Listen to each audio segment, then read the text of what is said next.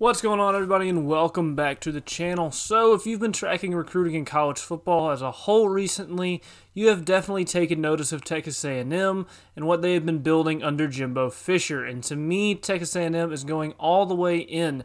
They have a complete monetary buy-in from their boosters and their administration. They are pushing all their chips to the middle of the table at this point to win now, or at least soon. So let's discuss why I think Texas A&M is in a show-me state as a program that isn't quite win now, but it's almost that. So let's begin with what Jimbo has done in his time at Texas A&M since he got there. He's 34-14 at A&M, with his best season being a 9-1 season in the 2020 COVID year.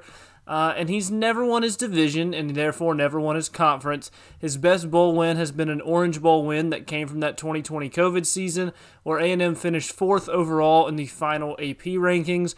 Overall, not a bad resume by any means, but certainly not good enough for what Texas A&M has been, hoping for and what they've been expecting for him to produce there with all the money that they gave him on his huge contract. But this past season, despite going just 8-4 and opting out of their bowl game, Texas A&M finally beat Alabama, and Jimbo became the first Nick Saban assistant to actually beat him, which, then Kirby Smart did later on in the national championship, but Jimbo was the first. Unfortunately, though, going 8-4 still isn't a very inspiring performance for Texas A&M, and in some ways it kind of wasted that Alabama win, and as far as on-the-field impact goes. Yeah, you beat Alabama, but you still just went 8-4. I mean, does that really count as a successful season? I don't know. However, A&M did just come out of nowhere for the most part and sign the best recruiting class in college football history, and not by a little bit either. They signed 7 5-stars and 19 4-stars, which is just absolutely insane. They hauled in an absurd defensive lineman class as well. Absolutely insane recruiting class that A&M and Jimbo Fisher put together. Now, there have been a lot of allegations going around about how they basically bought this class with some $30 million budget and things like that, and I don't think that's true, but I also don't believe what Jimbo says when he says that NIL had nothing to do with this class either.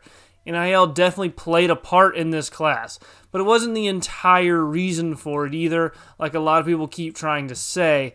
There are a lot of these people out there also that are joking about how Texas A&M is just going to have all these guys transfer. They're going to fill the transfer portal with all these talented guys because there's no way they're going to be able to keep them and things like that.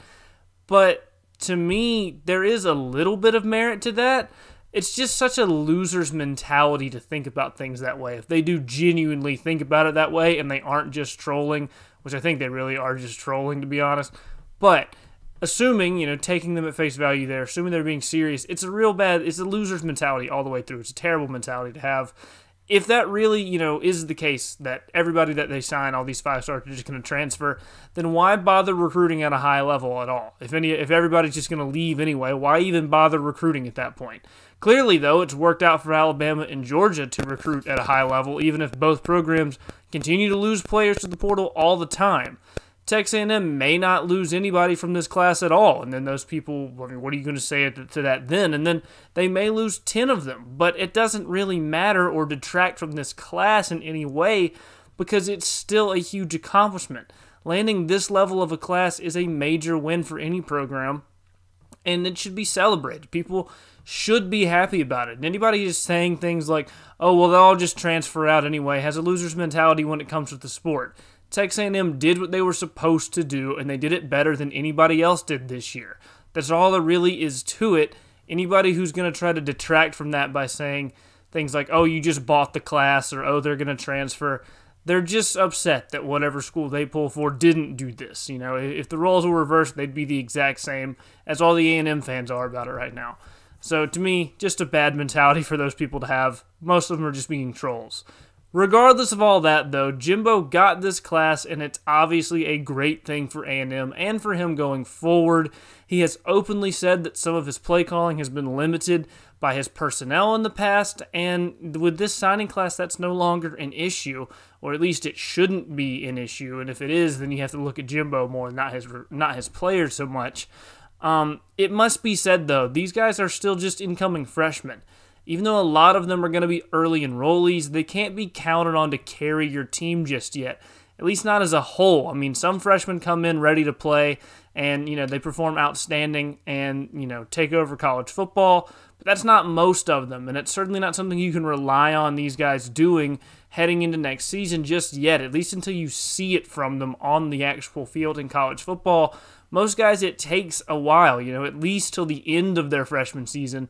Most of them a lot more than that, even for your 5-star type guys.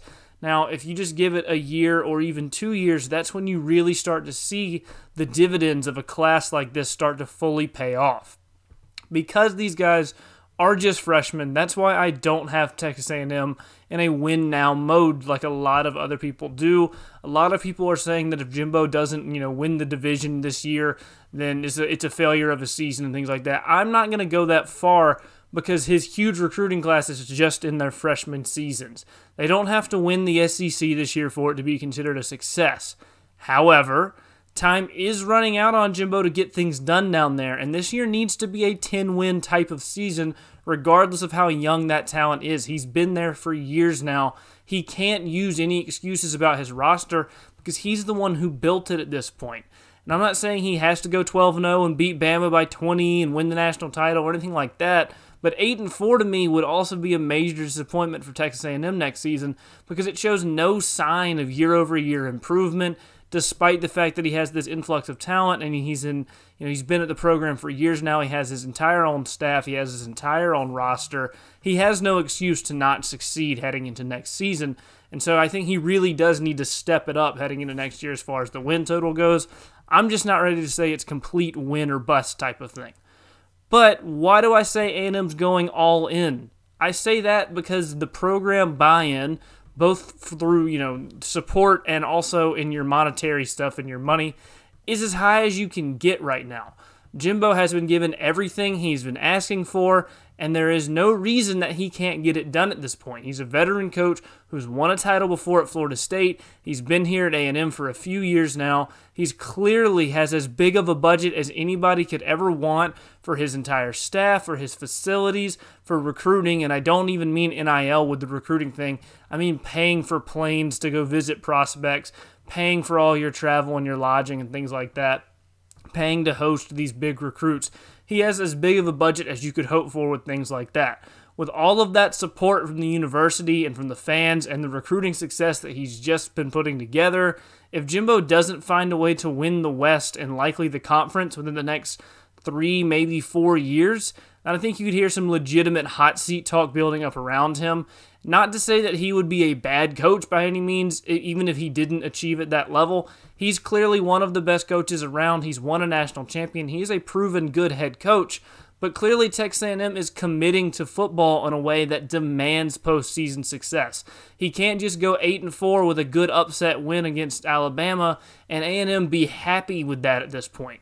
In my opinion, he gets 1 or 2 years more as a pass, where if he goes 8-4, 9-3, there's not going to be any real hot seat talk that's real yet. You'll hear a little bit of it on the fringe, but in the mainstream, you're not going to see too much of it just yet. But if you go, 3, 4 years without any year-over-year improvement like that, Jimbo will be on the hot seat at that point. He has to be able to produce. They're going to want to see what he can do with this insane talent that he just signed, if he can keep them around, and what he can bring with him on the field. So like I said, I think that gives him a little bit of a pass there for the next year or so.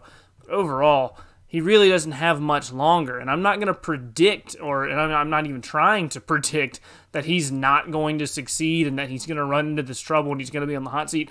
I'm not saying that that's what's going to happen. I'm saying that if he doesn't succeed soon, and I mean like very soon, then that talk will begin and his job will start to be in a little bit of danger, in my opinion. We're seeing a shift, in my opinion, in the Texas A&M program right now. They're going from a program who has been saying that they're all in on football, but they really weren't with how they spent money and how they invested into it. But now they are all in on football as a program. They are fully invested into it. They're giving Jimbo, like I said, everything he could ask for. And at that point, it all comes down to the coach. If everybody else around him is contributing everything they can to making this team a winner, and they're still not a winner, you have to look at the coach at that point. Your program going all in isn't just all good things from a coach's perspective, at least. It's great in the aspect that you get anything you want, you know, anything you could ever ask for, they'll provide it for you. You get your own staff that you want. You get literally everything that you could ask for. Texas A&M, they're providing him. So it's great in that aspect. But that also means, like I said, if you're not winning at the highest level then, and everything around you is providing you things at the highest level, then the only person to blame is you as the head coach then. And that's a lot of pressure. A lot of coaches aren't ready for. A lot of coaches don't want. A lot of responsibility on their plates. Now, I think Jimbo is the kind of guy who would love that, who loves that pressure and would love that kind of responsibility and expectation around him. But some coaches aren't. Jimbo doesn't seem like that kind of guy to me. He seems like he would absolutely love that. I think Jimbo is up to the task for that, but it's an interesting thing to watch. The issue that A&M's going to run into, though, is that they play in the SEC West. I mean, any given season, you could have 4 of the 10 best teams in the country in your own division. I mean, just in the West. That doesn't even mention the East, where you have to deal with teams like Georgia at the very least, not to mention if, you know, Florida or Tennessee or South Carolina, anybody else in the East really gets things going. You still have Georgia at the very least over there, in addition to the entire West. And then we'll have to take their talent that they're recruiting, develop it to the highest level while recruiting at the highest level, and also coach at the highest level and, you know, an equal level to the best other schools in the country right now. And they have to do that every single week if they want to get to the top, which, to be fair, that's true of a lot of schools around the country, but saying that is one thing and doing it is another one entirely. From this point going forward, though, I think you have to see Texas A&M as a program where it is a championship or bust in a lot of ways.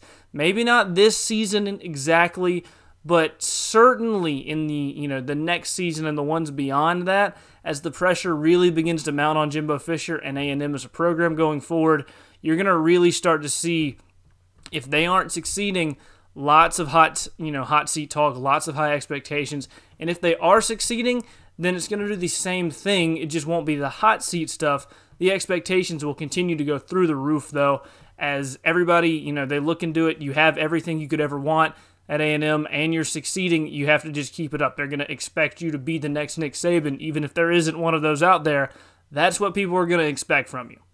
Anyway, with all that being said, that'll do it for this video. Let me know down below what you guys think about Texas A&M and Jimbo Fisher as a whole going forward, your thoughts on the new recruiting classes and the expectations around the entire program right now and in the future. Also, if you've made it this far in the video, go ahead and leave a like as it helps the channel out tremendously. Subscribe for more college football content in the future, as I will continue to upload very regularly. Thank you guys so much for watching, and I will see you all next time.